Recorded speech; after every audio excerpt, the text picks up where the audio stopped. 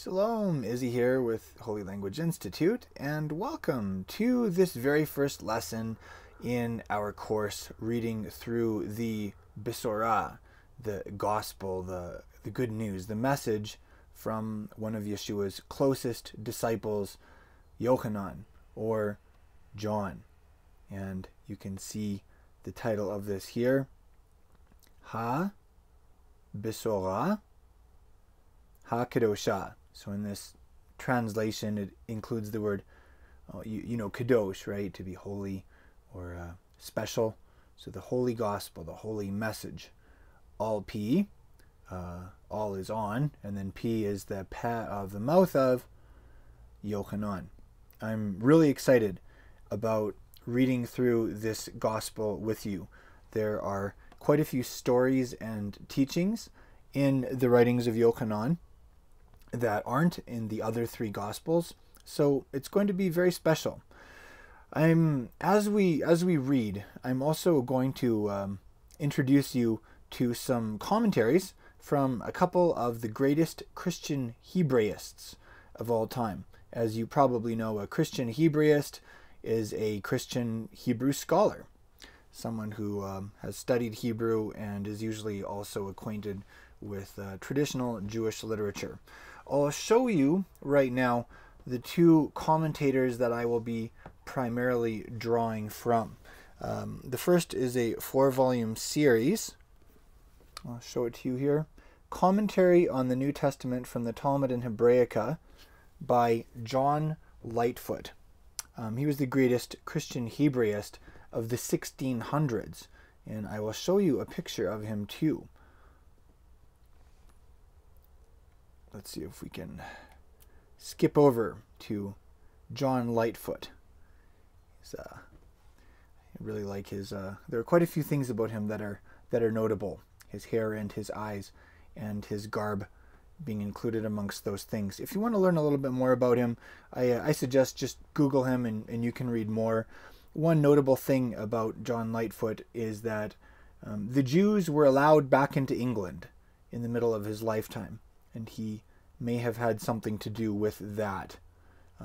If you're familiar with Jewish history, then you may know that the Jewish people were kicked out of almost every country in Europe at one time or another.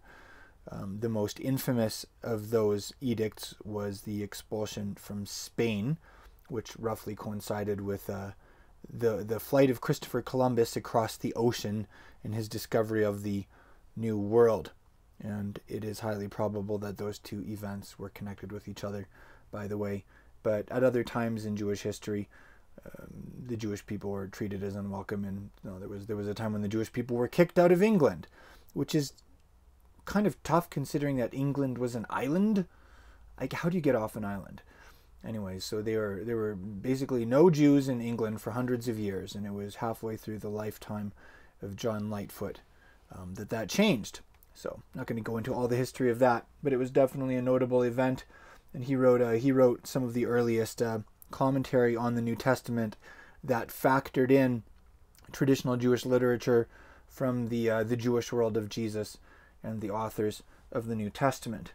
The second person that I'd like to introduce you to is the man behind this 10-volume series, an exposition of the Old and New Testaments. As you can see, this is volume 7, Matthew to John, and it was done by John Gill. And I'll show you a picture of him in the opening pages here. And it also shows when he lived. So there's Dr. John Gill, who lived from 1697 to 1771. Definitely the greatest Christian Hebraist of the 1700s. And there's some crossover between these two commentaries, but they're very rich, and I'll sometimes I'll just read you quotes from them, or I will I'll refer to some of the traditional Jewish literature that they cite in their commentaries. And you can get both of these for free in digital format on eSword, by the way. So if you're interested in learning more about that, check out our eSword course at holylanguage.com, and I kind of take you step by step and show you how to use eSword for both your computer and your phone, and I show you how to get the commentaries of the great Christian Hebraists, such as John Lightfoot from the 1600s and John Gill from the 1700s. So I think that you'll enjoy their contributions to our conversation, shall we say. Dr. John Gill is one of the few people that I would really like to meet and talk with in the kingdom. I'm really fascinated by his story. Anyways, so let's continue here. We'll come back to our text of the Gospel of John. So, at Holy Language Institute, our focus is on Yeshua, the person of Yeshua himself. Our focus is on responding to his call. What was his original call? He said, "Follow me." And that's still the call today. And that's our focus on Yeshua himself, on following him, and doing so, we like to say, in a Hebrew way. That doesn't mean becoming Jewish, doesn't necessarily even mean in a Jewish way, but it means we're encountering the Messiah through the Hebrew language. We're coming to know Yeshua more closely through delving into the... it's almost like we're stepping back into the Jewish world of Yeshua and his disciples. We're encountering the King of the Jews through the language of his Jewish people. And that's definitely going to be our focus in this Gospel of John course as we read verse by verse through it. This is the translation done, by the way, by the greatest Christian Hebraist of the 1800s, Professor Franz Delitzsch. And we have his story out in a multi-chaptered series, so to speak, and you may be interested in learning more about him. Definitely, hearing the story of Professor Franz Delitzsch will give you a deeper appreciation for the beauty and deep meaning and passion behind this translation. So, having said that, let's start reading together with a focus on Yeshua himself and doing what he said was the greatest commandment in the Gospel of Mark chapter 12. He was asked, what's the greatest commandment? And he said, Shema Yisrael. He said, "Hear, O Israel." And he quoted that passage from the book of Deuteronomy. So what is our focus as we read? Our focus is on Shemaing and on hearing. And for that reason, I'm not even going to open this study session with a prayer. If you want to go ahead and pause this lesson and pray, or even just pause for a moment and just take a deep breath and open your heart, feel free to do that. But I don't even want my words to be on par with Scripture, so to speak. I just want us to focus on Shemaing together. Shemaing as we kara, the Hebrew word for to read is kara.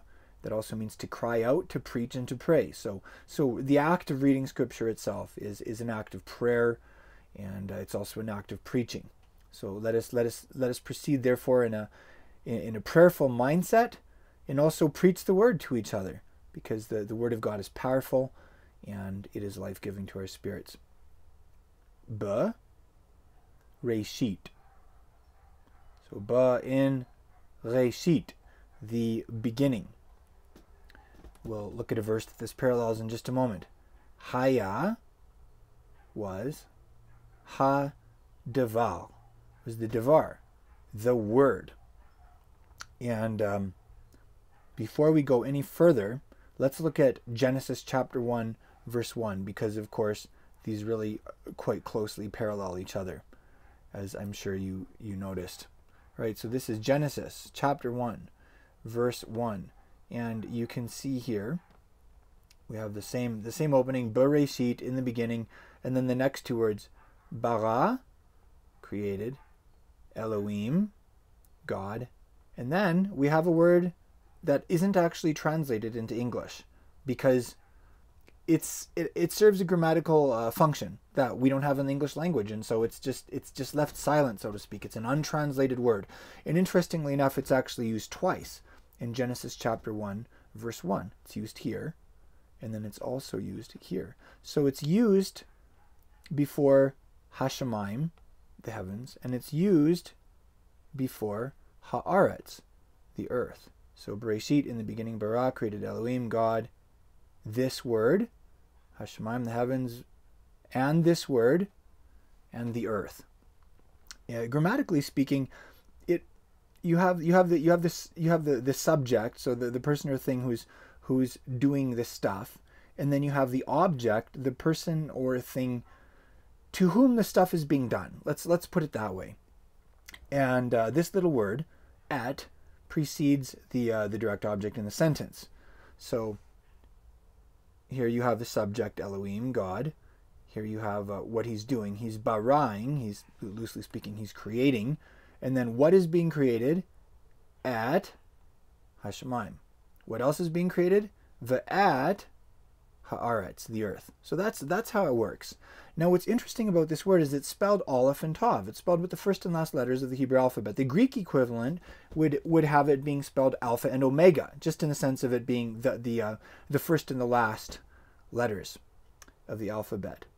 And interestingly enough, in the Greek New Testament, we have Yeshua saying, "I am the Alpha and the Omega." In the Hebrew, we have him saying, "I am the Aleph and the Tav." Well, what's interesting about that? It's a word. And what's interesting is it's actually true of what he does in our lives. So here we have God doing something through the Aleph and Tav, through the at, he's making the heavens. And through the Aleph and Tav, through the at, he's making the earth. All right, so I delve into this in greater detail in the our Hebrew Quest lessons where we actually go through this chapter. This was just a really quick overview. There are depths of meaning here that I haven't even touched on. Wow, like mind-boggling secrets that are contained in just the Hebrew text of Genesis 1:1. So do Hebrew Quest if you haven't yet. It's not like you have to do one or the other in order, but definitely, our Hebrew verses lessons are something of an extension of Hebrew Quest. All right, so having said that, let's go back now to John chapter 1, and we see here him saying, Bereshit, in the beginning, Haya was what? Was the Word. Well, let's go back now to Genesis chapter 1. In the beginning was this little word, the Aleph and Tav, the Alpha and the Omega. There in Genesis chapter 1, verse 1, in the beginning was this word. This word represents Messiah. He said, I am the Aleph and Tav. In the beginning was the Aleph and Tav. V'hadavar, and the word, Haya, was Aleph and Tav. There is our word, at. Now, why did Delitzsch use this word here? In the beginning was the word, and the word was with Ha Elohim. So with literally the God, or with the Almighty. Et can also mean with. And so this is a good usage of the word. So can you see that there are two meanings here? There's the literal meaning in this translation, which is probably what Yochanan, who of course was a Hebrew-speaking Jew, he read the Torah in Hebrew, he prayed the traditional Jewish prayers in Hebrew. Did he speak only Hebrew? No. Definitely he also spoke Aramaic, but Hebrew and Aramaic were kind of mixed together in his time. So it's not like it was either or, right? So definitely, here we have Yochanan, this Hebrew of Hebrews, so to speak, and definitely had this in his mind. So Hadavar, the word Haya, was with the Almighty, and how can this also be read? The Devar was the Aleph and Tav of the Almighty. And both are true. All right. The Elohim and God, Haya, was Ha-Deval, the Word. Let's read the next verse, and then we're going to talk about where Yochanan got this idea from, and if this was totally new to his hearers, or what they would have been connecting this with in their mind. Who? That's he. Haya was V'Reshit. He was in the beginning at Ha-Elohim. So he was in the beginning. He was in the book of Genesis, the Aleph and Tav of the Almighty, but more literally, he was in the beginning with God. Now, why else is this notable? Yeshua said, I'm the Aleph and Tav, and the Aleph and Tav means what? Well, it precedes the direct object, grammatically speaking. So it indicates who or what is getting the receiving the action, having the stuff done to them, so to speak. But it also means with. Does that tell you something about Yeshua? Yes, Yeshua is the one who was and is with the Father. Yeshua is the one who said at the end of the Gospel of Matthew, before his aliyah, his ascension, what did he say? I am with you always. I am Aleph and Tav. I'm with you always. So, isn't that special? It's very special to me. All right, and I'm sure it is to you too. All right, now let's take this a little bit further. This whole concept of the Word who was with God, and the Word who was God, and then later on he's going to say, and the Word became flesh, and he lived with us. We're gonna have a little history lesson here. So you remember the Jewish people were exiled to Babylon roughly 2,500 years ago. And then roughly 70 years after that, some of the Jewish people came back to Israel from Babylon. And they eventually rebuilt the temple, rebuilt Jerusalem, and reconstituted the country of Israel. And one of the big players in that saga was Ezra, the scribe. If you've read the books of Ezra and Nehemiah, then you know that story. So by the time the Jewish people came back from Babylon, they had picked up Aramaic as another language. So the Jewish people coming back from Babylon spoke both Hebrew and Aramaic, and in fact, for many of them, Aramaic was their first language. You know, they were born in Babylon, they grew up there, and so Aramaic was the language that they needed to learn to get around. And Ezra, in the book of Ezra, there's a story told of how they would read the Torah publicly to the people. And they wouldn't just read it in Hebrew, because not everybody understood it. What they would do is they would read the Torah in Hebrew, and then they would translate as they went.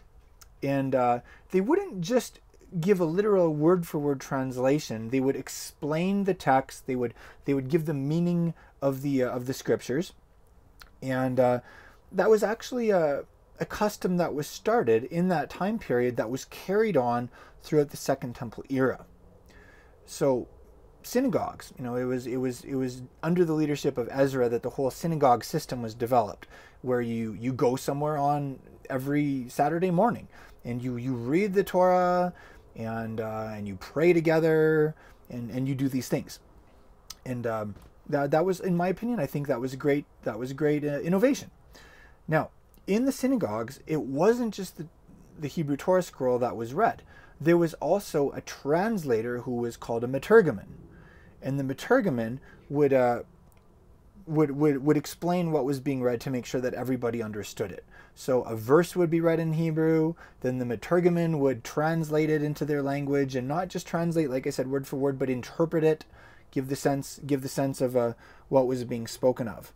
And so this was a custom that was started that was hundreds of years old, and this is how things were done in the time of Yeshua of Nazareth and his disciples. So the scriptures were read and explained in both Hebrew and Aramaic. So here's the interesting thing. Eventually, those Aramaic translations of the Hebrew Bible were written down, and they were codified and made official, basically. So originally, from my understanding, it was a little bit more like fluid, so to speak, and then eventually it was more codified. So and I had mentioned that a translator was called a meturgaman. So a translation of the Hebrew Bible into Aramaic was called a Targum. You've probably heard that word before. So the official translation of the Torah, the 5 books of Moses, into Aramaic was called the Targum Onkelos. It's kind of a cute name, if you ask me. Targum Onkelos. And then the translation of the prophets into Aramaic was known as the Targum Yonatan, or Targum Jonathan. And the guy who did that translation his name was Yonatan ben Uziel. Jonathan ben Uziel. And he didn't do the writings. It's interesting to it's interesting to read about that historical time period and why he didn't do the writings. I'm not going to get into that here, but the poignant fact is Onkelos translated the Torah, Jonathan translated the prophets, and Jonathan lived roughly at the same time that Yeshua lived. He was a disciple of Hillel, who was one of the two greatest sages when Yeshua was a little boy, along with Shammai. And Jonathan was reputed to be an inspired individual. He was inspired by the Ruach HaKodesh, the Holy Spirit, and in terms of not just how he translated, but how he expounded upon the scriptures in his interpretations. And it's really interesting reading the history about him. And there's a reason. This leads into the Gospel of John, by the way, in case you're wondering, like, where am I going with this? All right. So, yeah, like Jonathan was reputed to have received a lot of the oral traditions from the last prophets in the Hebrew canon, the Hebrew canon of Scripture, Zechariah, Haggai, Malachi, and so it was kind of a prophetic interpretation, shall we say? All right. Now, what's interesting is we still have those Targums. We still have the Targums of Onkelos and Jonathan, and these two Targums are generally they're like the official ones, and they're often referred to as the Eastern Targums. So they use the Aramaic that was spoken in Babylonia. There are other Targums that were from that same time period that originated in the land of Israel, and there's one group of 3 of them that are known as the Palestinian Targums. And then there's another group of about 10 that are known as the Jerusalem Targums. And these ones, again, are they're very ancient. The Aramaic is slightly more Western, like the kind of Aramaic that was spoken in Israel versus the Aramaic that was spoken off to the east in Babylon. And they all help us to understand how was the Bible understood and interpreted by the Jewish people 2,000 years ago. Because as I mentioned, it's not just a literal word translation. It's an expounding.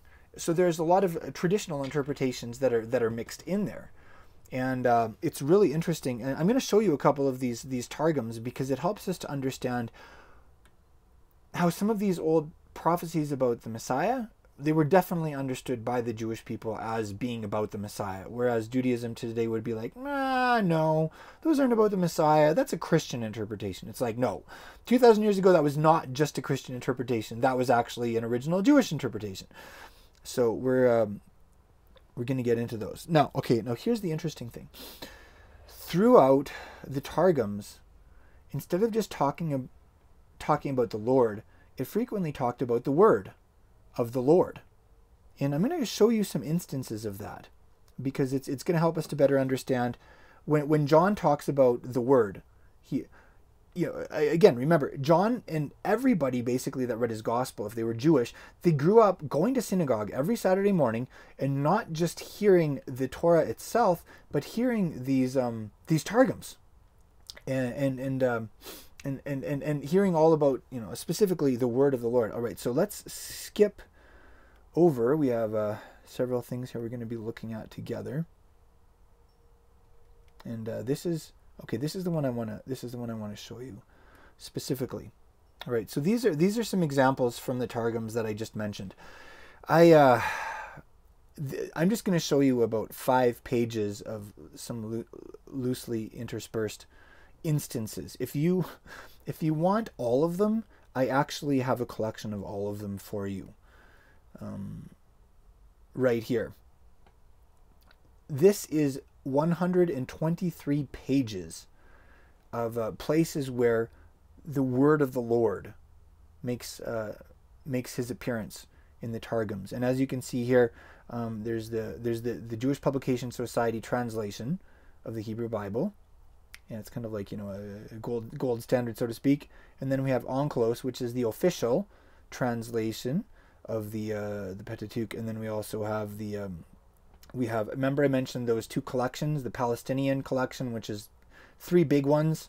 One of which came from the Cairo Geniza, by the way, in Egypt, and then also we have the Jerusalem collection. All right, so that's what those words there stand for. And then later on, when you hit the prophets, like the book of Isaiah, you're also going to see Jon, which stands for Jonathan. So that's, the official Targum Yonatan.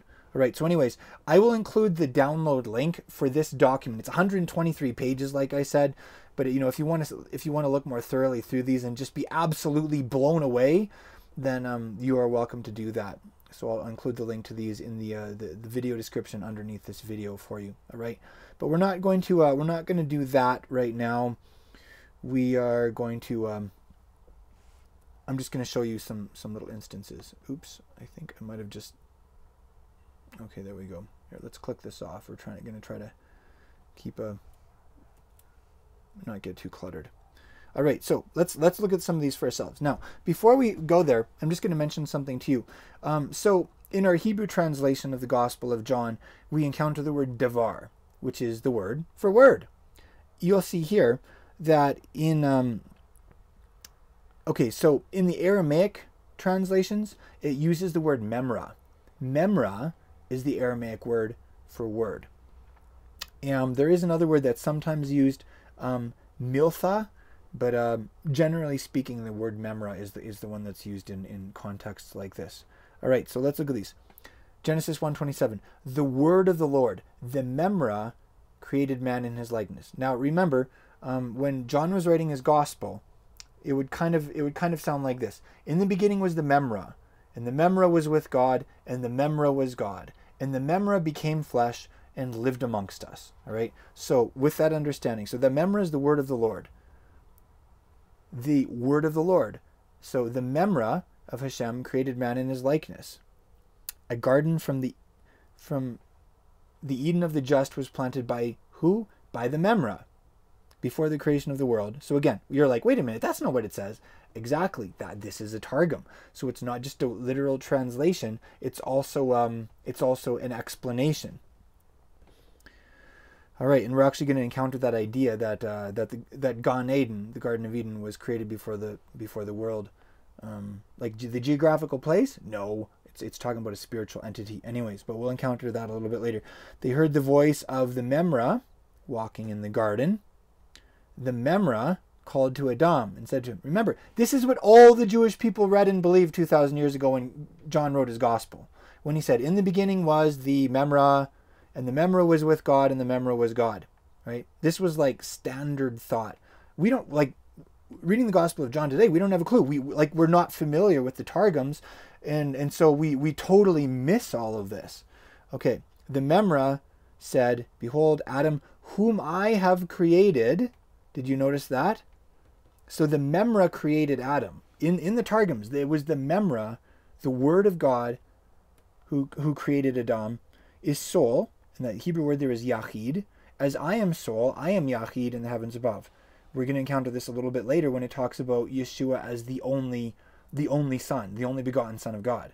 That's that word, yachid. So just take note of that. So the memra created man, and the memra was the only one in heaven. Let's continue here.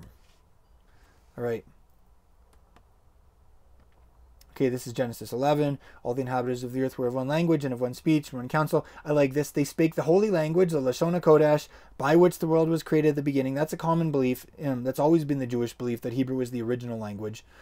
While their hearts erred afterwards from the word. So eventually, people began to stray from the memra. All right, Abraham believed in the Lord and had faith in the memra, and he reckoned it to him for righteousness. He believed in the memra, in the word of God, and that's what was reckoned to him for righteousness. Does that give you a better understanding of John and Paul when they talk about justification by what? By faith, just like Abraham, believing in the memra, who is always there with God and was God.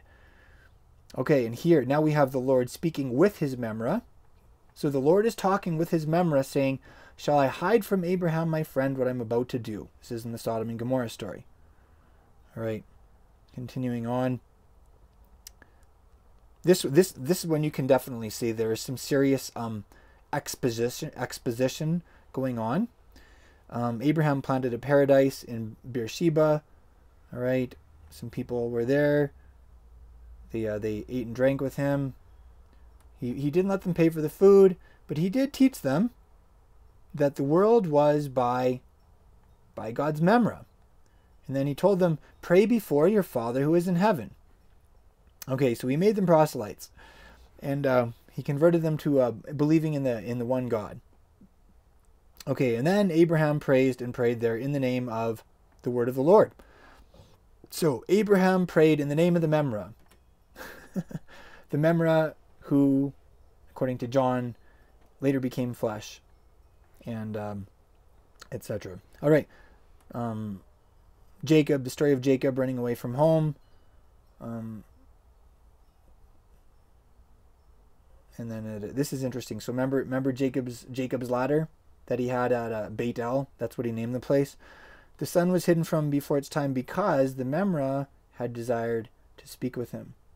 So in the beginning was the Word, and the Word was with God, and the Word was God, and the Word wanted to speak with Jacob.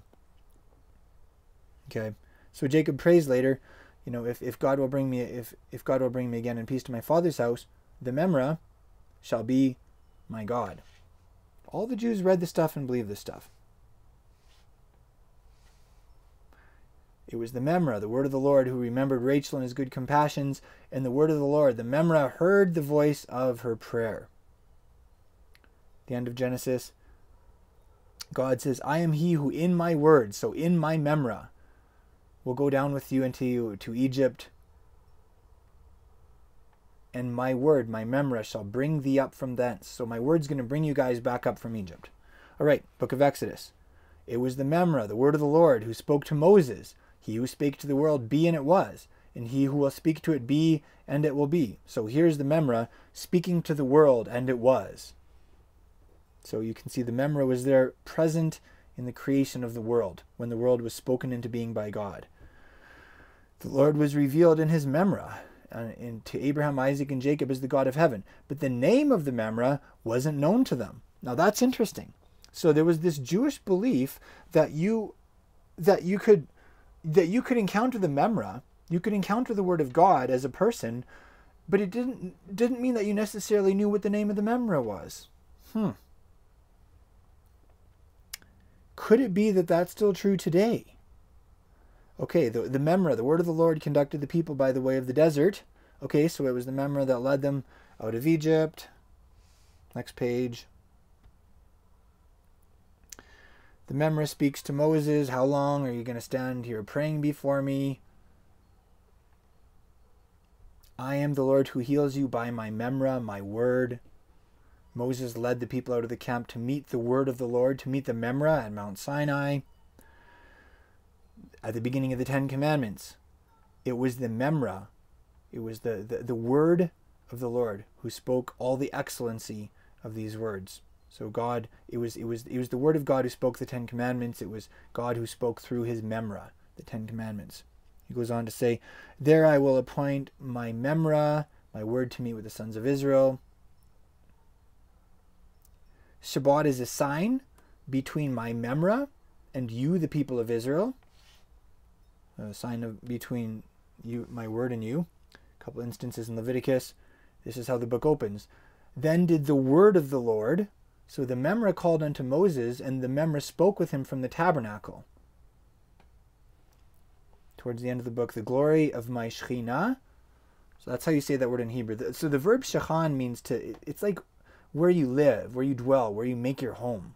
So the glory of my Shekhinah. And it's actually really fascinating to see. This is a theme that runs through the Targums, God's Shekhinah. So his manifest presence, where he makes his glorious home in a special way. So the glory of my Shekhinah shall dwell among you, and my memra shall be to you for a redeeming God. So the memra is a redeeming God. All right. Numbers. Now, again, notice here, I'm not saying that all of this is like theologically correct or not. I'm simply pointing out to you that these are the Targums that were read by the Jewish people in the Second Temple era and thereafter, roughly when John wrote his gospel, and he said, in the beginning was the memra, and the memra was with God, and the memra was God, and the memra became flesh. Right? So here's Moshe. If you've been to synagogue, you probably know this tune. Da da da da da da da da da da da da. Right. So he says, "Arise now, word of the Lord." So memra. Similarly, okay, this is great. The bronze serpent, the bronze serpent. If anyone beholds it, then shall he live, if his heart be directed to the name of the word of the Lord. So if anyone is bitten by the snake and they lift their eyes to the bronze serpent and they direct their hearts to the memra, they'll be healed. Why is that interesting? Because what did Yeshua say? Remember in the Gospel of Yochanan, John chapter 3, he compared himself to the bronze serpent. All right, let's move on to Deuteronomy. Behold, the word, the memra, has shown us his glorious Shekhinah, his presence, and the greatness of his excellency, and the voice of his word, the voice of his memra, have we heard out of the midst of the fire. This day have we seen that the Lord speaketh with a man in whom is the Holy Spirit, the Ruach HaKodesh, and he remained alive. That's another theme that runs through the Targums, the theme of the Shekhinah, God's presence, and the theme of the Ruach HaKodesh, the Holy Spirit. You actually only see that term Holy Spirit used once in the Hebrew Bible, where David says, "Take not thy Holy Spirit from me." Thy Ruach Kodeshecha is how it's said there. Other than that, it doesn't actually use that term, but it's used throughout the Targums, and that gives us a better understanding of how it's used in the teachings of Yeshua and his disciples also. All right, the prophecy about the prophet like Moses who would come. In whom shall be the Holy Spirit, as in thee, Moses, and I will put my memra of prophecy in his mouth. All right, the word of the Lord. So the memra becometh the king over you for his name's sake, as over a people beloved as a treasure. So the memra becomes the king of Israel towards the end of the book of Deuteronomy. So the memra will hide the Ruach HaKodesh, the Holy Spirit, from you when the plagues come upon you and your children. So these are the curses in the book of Deuteronomy. It's the memra who's hiding the Holy Spirit. Interesting. So there's this connection between the Word of God and the Spirit of God. And this is in the Targums. This isn't the New Testament. This is traditional Jewish literature. Though you may be dispersed unto the ends of the earth, from thence will the memra gather you together by the hand of Elijah, the great priest. And from thence will he bring you by the hand of the Melech HaMashiach, the King Messiah. Woo! That's powerful. So it's the memra gathering you through Elijah, the prophet, and bringing you back through the anointed king, the Melech HaMashiach. All right, last page. I'll show you a couple more instances here.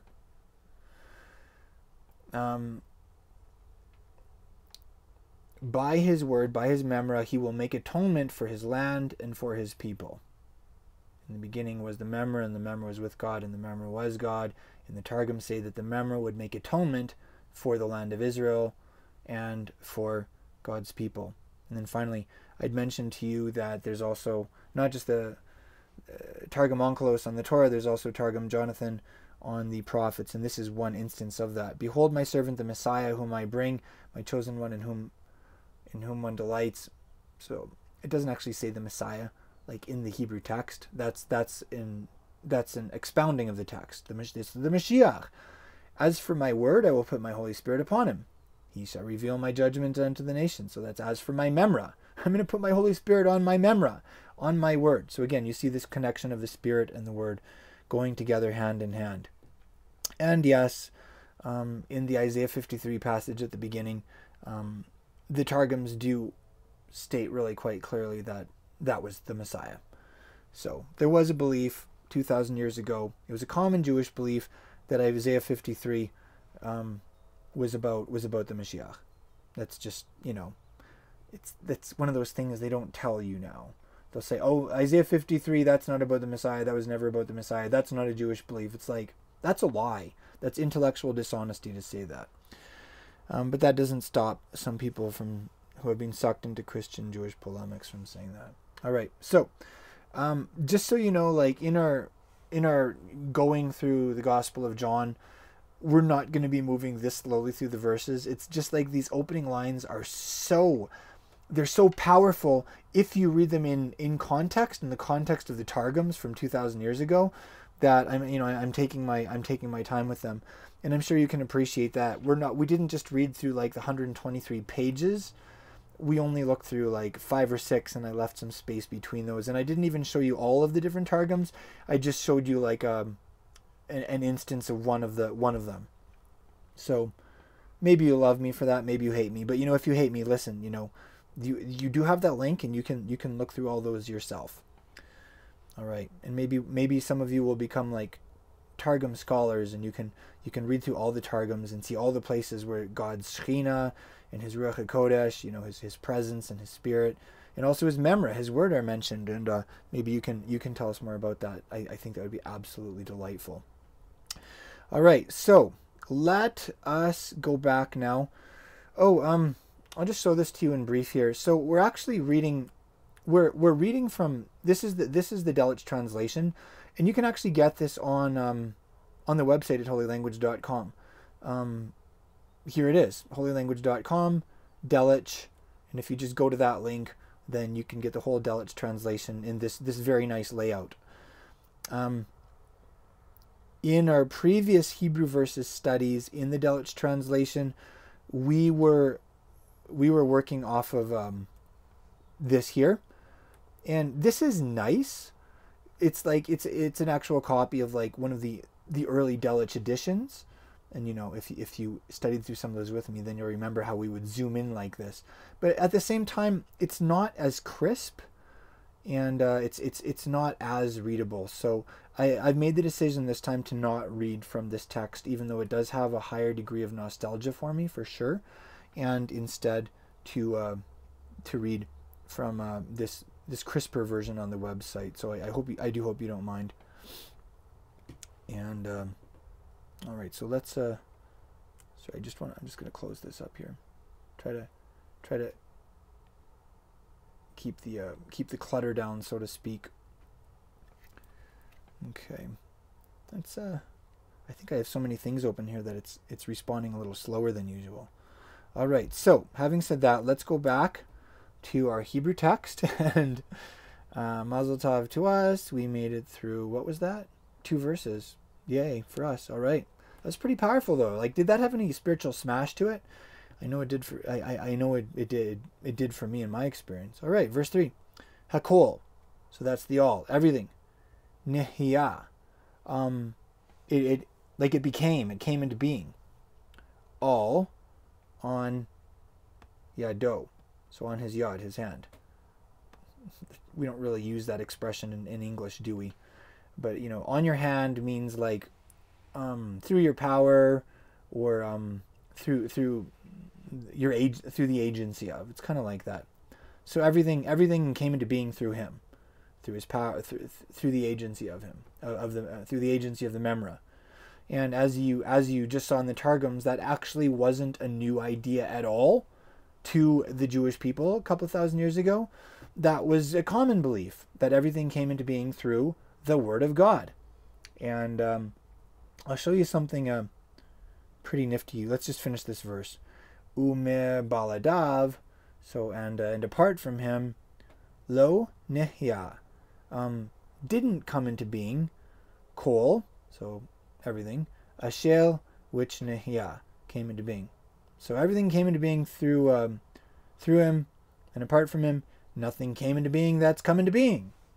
And I want to show you an echo of this belief from the Targums in the Siddur, the Jewish prayer book. So this is the one that I most commonly use. And yes, there's a link to this and other Siddurim prayer books in the resources part of the website. So I'll show you a little section here. We have blessings. Look at the top there. Blessings over food, drink, and fragrance. Some really nice blessings in here. And again, some of these are very old, and were definitely spoken. They were spoken from the holy mouth of our Master himself, and also his followers. For instance, before eating bread, he would say, who brings forth bread from the earth? Hamotzi lachem min haaretz. That's in here. Now, the one specifically that I want to point out to you is where it says, before eating or drinking any other foods. So there's some special like blessings for, if you, before bread, and other things, if there's like fruit that came from a tree or fruit that came from the ground, there's special blessings for that. And then if it doesn't fall into any of those other categories, then there's this pan blessing that just covers everything else. And this is how it goes. So all the Jewish blessings begin the same way, of course. Blessed are you, Lord our God, King of the universe. Shehakol nihya bidvaro. So shehakol. So you hear hakol there. Here, you know what? Let's just let's bring it back to the text here. So shehakol, that's everything, like in the Gospel of John here. Nihya, so came into being. Bidvaro, so be in dvaro, his devar, his what? His word. By whose word everything came into being. So there's a very clear parallel between this blessing, blessing God for everything that we eat that qualifies as food, and the opening lines in the Gospel of John. And that is one of the reasons I love the Jewish tradition of prayer. Is I encounter Mashiach through that. And little blessings like that, saying that blessing before you eat, is definitely a reminder of the Word of God, and how the world was created through Him, and how He's also the Aleph and Tav. He's with us today, and with us now. All right. Now, there's this idea that there's this connection between this Word of God, the Memra, and then Yeshua of Nazareth. That's for some people, that's a pretty big stretch. It's like, okay, I understand this like big cosmic concept, the Word of God. What about and then there's this human Yeshua. Like for some people, that's a hard connection to make, right? Or even the idea that Yeshua, as a human, was also somehow existed before he was born. He somehow went from this like spiritual entity to like a teeny tiny baby. For some people, that's a big stretch. And I'm going to show you a couple traditional passages, like from Jewish literature, that talks about the belief that Messiah has been around for a really long time, and that he was actually around like when the world was made. Before we do that, I want to share with you a couple passages about the Memra, and this is from John Lightfoot. So this stuff about the Memra it's nothing new. John Lightfoot talked about it in his commentary, and I'll show you the page there at the top of the page. He gives a couple instances of the Memra, and then what I'm going to read to you now is this part right there, because he explains a little bit more about the Memra and how that word was used in the Aramaic language. And if you ask me, this just makes it more meaningful. Though this must also be confessed, that the word Memra doth sometimes signify nothing else but, okay, so this is what else Memra can mean. I, thou, he. And is frequently applied to men too. All right.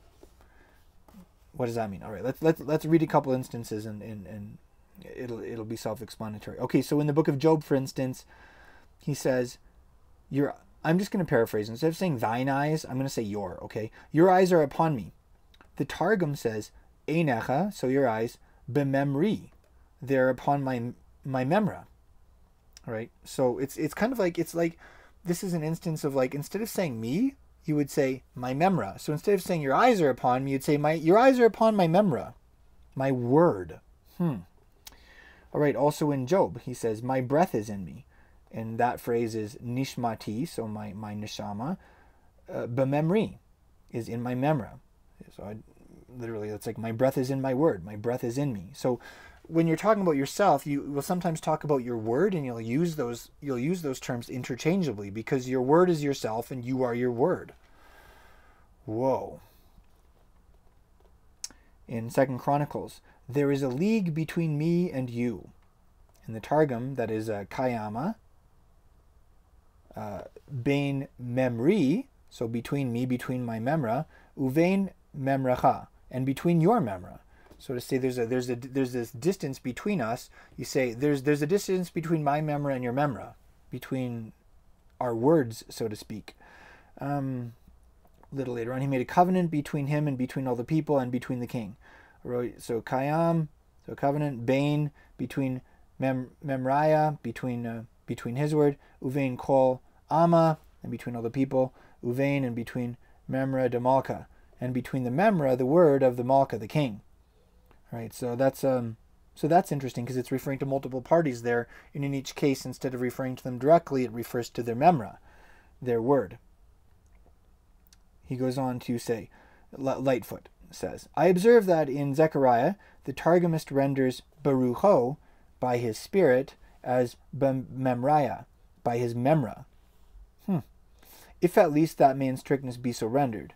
For by what has been just alleged, it seems that B'memraya may be translated the Lord by himself or the Lord himself. So if it says like the word of the Lord, what it's saying is the Lord himself. Isn't that interesting? So there's this connection that the Lord's word was the Lord himself. In the beginning was the Lord's word, and the Lord's word was with the Lord, and the Lord's word was the Lord. So it's interesting that throughout the Targums this is used not just in reference to God's word, but in reference to your word and my word, so to speak. All right. So anyways, that's worth noting, that this is a concept that wasn't just applied to God and his word. This is a concept that was applied to humans and their word, so to speak. So now that my word has said that, why don't we allow your word and my word to continue on in this study session, our words together? Right, so that's kind of what it would sound like. And again, like this is a figure of speech. This is like a linguistic device, so to speak, that we just don't have in English. So it's probably a little bit. So again, it takes a lot to wrap our minds around that, or maybe I should say, it takes a lot to wrap the word of our minds around that. But maybe play with that and see if it doesn't begin to sink in. Okay, so having pointed that out to you, let's now look at a couple ancient Jewish texts that talk about the, shall we say, the pre-existence of the Messiah.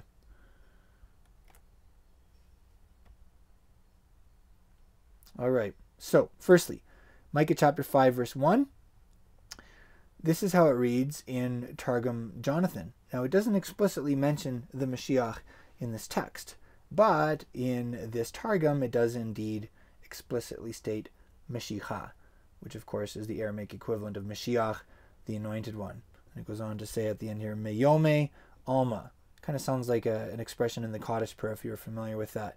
So Meyome is from days of Alma, of like the Olam, like the world, the universe, forever, eternity, all of that. All right, so anybody who says, oh, Micah 5 verse 1, talking about Beit Lechem Ephrata, see it says right here, connecting Bethlehem with the Messiah. That's not a Jewish belief. It's not what it's talking about. It's like, no, that's not true. Actually, in the Targum Yonatan, which is, it's the official Targum, there is a connection made between Bethlehem, Beit Lechem, and the Mashiach, as you can see here. All right. Now, here's a passage. This is called a baraisa. So it's like this this passage that was brought in from an outside source and then was codified in the Talmud. And this baraisa is mentioned in both Nedarim 39b and also Pesachim 54a. And maybe the fact that I just mentioned the Talmud is freaking you out, and you're like, oh no, I've heard there are bad things in the Talmud. The Talmud is basically like the Wikipedia of Judaism. And I don't know if you've read Wikipedia, but there's some bad things in Wikipedia. But we use Wikipedia because it's a historical source, because it gives us information. And that's the way it is with the Talmud too. No, the Talmud isn't the Bible. No, the Talmud isn't the authoritative word of God. Yes, there's some really weird things in there, but most of it is not weird. Most of it's just really boring. Most people would find most of it to just be really boring. It's like all of these, like this legal nitty-gritty of the fine points of keeping the law. Yeah. So most people who are like, oh, the Talmud, it's bad, I wouldn't touch the Talmud. My question is, well, how much of the Talmud have you actually read? And for most people, it's like less than 1% of 1%. At this point in my own studies, I am about halfway through the Talmud. I follow the Daf Yomi, the daily page of Talmud program. It takes 7.5 years doing a page a day to make it through. And I'm about halfway through. And yeah, there's some weird things in there, but like I said, most of it's just boring and very not dangerous. And then there's also some really rich stuff too. And definitely things that cast light on the Jewish world of Yeshua and his disciples in the New Testament. All right, so with that little disclaimer, here's the passage from the Talmud. So just because we reference the Talmud occasionally as a historical source doesn't mean that we're preaching it as the Word of God, and it doesn't mean that you are now a Jew. I'm not trying to make you a Jew if you're non-Jewish. All right. So anyways, just be secure in who you are. Don't feel threatened. All right. Okay. So Tana, I was taught Shiva, 7 Devarim, things. So like, a devar is like a word or a thing, right? So that's interesting too. Word, like a devar is a word or a thing. So 7 words, 7 things. Nivra'u, so they were barad, they were created. Kodem, so before, preceding. Shenivra, so before was barad, before was created. Haolam, the world. All right, so there were 7 things that were created before the world, before the creation of the world. Eluhain, these are them. Torah, right, so the Torah is one of them. Utshuva, what's that? That's repentance. And like these are big concepts, and there's some lengthy, rather metaphysical and also philosophical conversations that go into why it's believed that these things were these were things before the world was a thing, basically. And we're not going to go into all of that here, but like for instance, tshuva, repentance, well, that would be related to free choice. So free choice was a thing before the universe was structured. That would kind of be again, it's very philosophical, right? And we're not going to get into all that right now. Okay, so Gan Eden, so that's the Garden of Eden, in other words, paradise. V'gehinnom, and Gehinnom, I don't know, Gehenna, like roughly speaking, the opposite of paradise. Kisei HaKavod, so that's the throne of glory. Uveit HaMikdash, and the temple, which is interesting because the book of Hebrews, for instance, teaches that there is a heavenly temple, which preceded the earthly temple. And the last one, Ushmo, and the name Shel of Mashiach, and the name of the Messiah, was created before the world began. All right. So these are fascinating. Like if you actually get into these, we're not going to do that right now. In the Midrashic commentary on the book of Bereshit, or Genesis, so in Bereshit Rabbah, it says this. It gives a little bit of the background to this. So Shmo, the name Shel of Mashiach, Menayin, from where? Shene'amar, as it said in Tehillim, that's Psalms, Ayin Vav, so that's 72, Yud Zayin, so that's 17, Yehi, so will be, Shmo, his name, Leolam, forever. So his name will be forever. That's understood as being a reference to the name of the Mashiach, which is Leolam, forever, which of course doesn't just entail future forever, but past forever. Therefore, the name of the Messiah, it pre-exists to the creation of the world. The name of the Messiah was there before Genesis 1:1. And as you probably know, in Hebrew, your name, it doesn't just stand for your name, it stands for you and who you are. All right. Here is some Midrashic commentary on the book of Vayikra, or Leviticus. So in Vayikra Rabbah 14, it has a little bit of commentary on Genesis chapter 1 verse 3. Veruach Elohim, and the Spirit of God, Merachefet, was that's a hard one. Was brooding all on Pnei Hamayim, so the surface of the waters. Zeh, this Rucho, so it's the Ruach, it's the Spirit Shel of Melech HaMashiach. So it's the spirit of the I love this expression, the Melech HaMashiach, and it's you can translate this in different ways. Because remember, Mashiach means anointed. So, I mean, most simply, it means the anointed king. The Melech HaMashiach is the anointed king. But, of course, it doesn't just mean any anointed king. It means the anointed king. It means the like the Messianic king, the king Messiah. See, they're the kingly Messiah. So there are always different ways that you can phrase it in English. Which is your favorite? You tell me what your favorite is. I think a standard term in Jewish lingo would just be to say like the king Messiah. Right. So kind of interesting. The Spirit of God is the Spirit of the Messiah. There's the Spirit of God in first in Genesis chapter 1 in the creation story, and that is the Spirit of the Melech HaMashiach, the King Messiah. Now, do we have a similar thought in the writings of Yeshua's disciples and in the history of the early Yeshua movement? Absolutely. So there's for one example would be Luke in the Maaseh HaShlichim, so the acts of Yeshua's emissaries. There's this point in the story where he says, and then we were going to go across to this country, but the Spirit of Jesus wouldn't let us, basically. The Spirit of Yeshua. Who's that? That's the Spirit of the Melech HaMashiach. Who's that? That's the Spirit of God, who was there in the beginning, creating the world. So it's not just in the Midrash that we see this connection between the Spirit of God and the Spirit of the Messiah, who was around from the beginning. We also see this in traditional Jewish literature. All right, just one more. All right, so this is Eicha Rabbah. So if it says Rabbah, that means it's the Midrash. It's the Midrashic commentary on the Hebrew Scriptures, and Eicha is the book of Lamentations.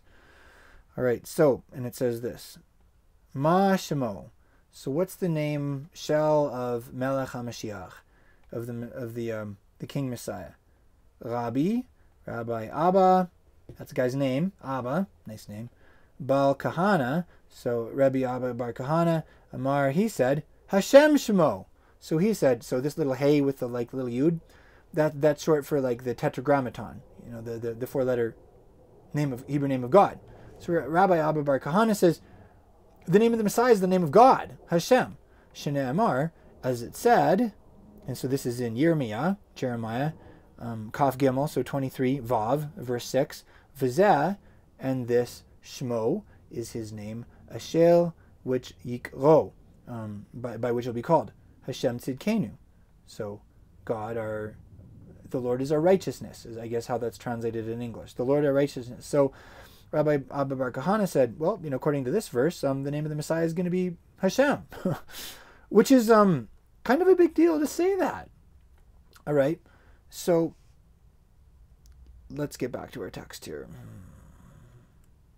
So those are some traditional texts in Judaism that talk about Mashiach, the name of the Mashiach being around before the world began, that talk about the Spirit of God being the Spirit of the Mashiach, and that talk about the name of God being the name of the Mashiach. So it almost sounds like this gospel saying stuff like, in the beginning was the Memra, and the Memra was with God, and the Memra was God, and through him everything was created.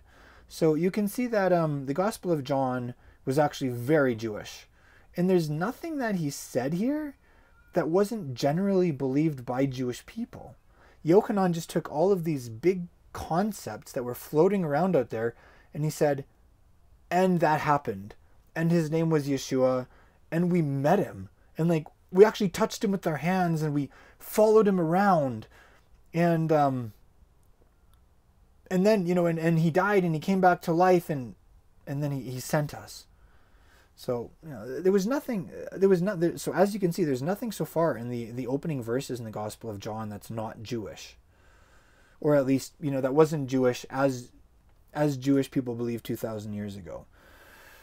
Judaism today is a different story. It's defined itself in reaction to Christian claims, which, to some degree is very understandable. But it also means that Judaism has, it's not what it used to be in some ways. All right. But, those texts are still there. They're still in the Targums. They're still in the Midrash. They're still in the Talmud. They just don't get as much attention, or they're either ignored or explained away in one way or another often. All right. Let's keep reading. Verse 4. Bo, in him. Hayu, was chaim, life. There was life in him. You know the classic Jewish toast, right? L'chaim, to life. Well, that can be, for a disciple of Yeshua, that can be an acknowledgement of the Messiah. And the chaim, the life that was in the Word of God, and that we can experience in the Word of God also. V'hachaim, and the life, hayu, was or became ol, light, livnei ha'adam. So in other words, to humanity, to the bnei, the sons of ha'adam, the original human, the sons of Adam. And of course, this is the children of Adam and Eve, of Adam and Chava in general.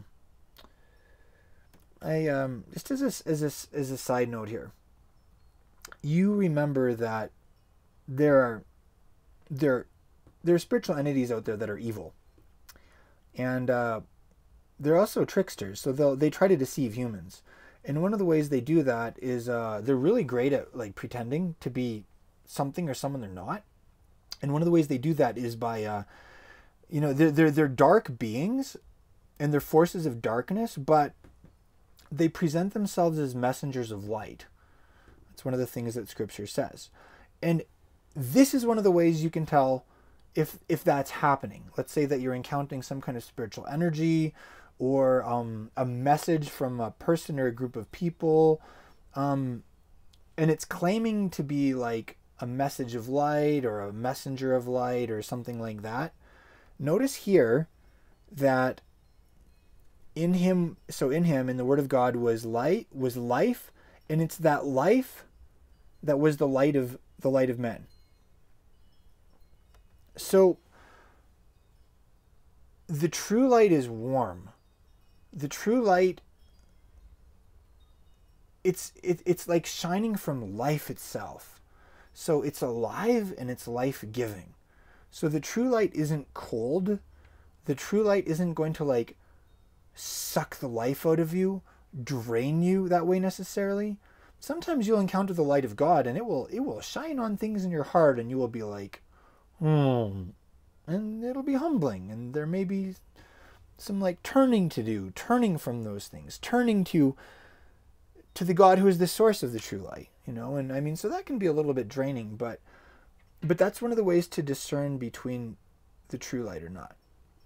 The true light is the light of life. Reading on. V'ha'ol, and the light, he'il, so it shines, it illuminates, b'choshech, in the darkness. And this is a theme from the creation story, by the way. There was light, there was darkness, and Elohim separated between the or, the light, and the choshech, the darkness. And obviously it wasn't just talking about physical light and darkness there, because he hadn't created the sun, the moon, and the stars at that point. So he was talking about spiritual realities. And I believe also moral realities, ethical realities. Okay. V'hachoshech, in the darkness, lo hisigo. So the darkness, lo hisigo. It didn't, this word here.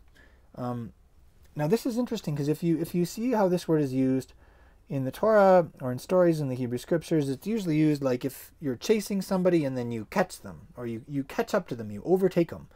That's the word. The darkness didn't overtake the light. It didn't catch up to the light, so to speak.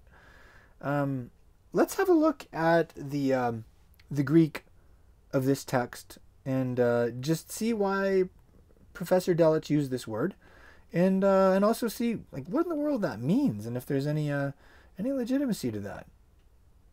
All right. So here we have e-sword, and here I have a whole bunch of different translations lined up.